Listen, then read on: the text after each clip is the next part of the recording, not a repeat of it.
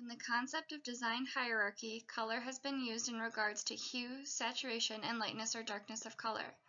Vignelli's design concepts often employed color, and to quote a blogspot, he was celebrated for his bold use of color and his insistence on simple, functional design.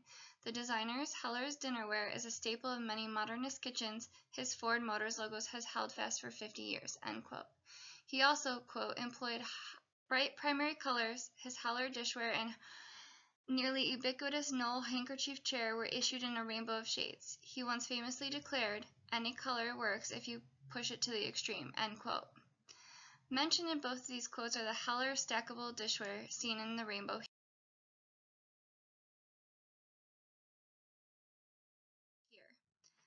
Hierarchy of color is represented in the hue of the dishware. The eye is drawn to the warmer colors, first red, orange, and yellow, before they are drawn to the cooler colors, green, blue,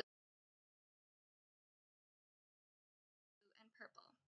Our culture also puts an emphasis on arrangement of color by rainbow, so we often see the arrangement in the order of red, orange, yellow, green, blue, and purple.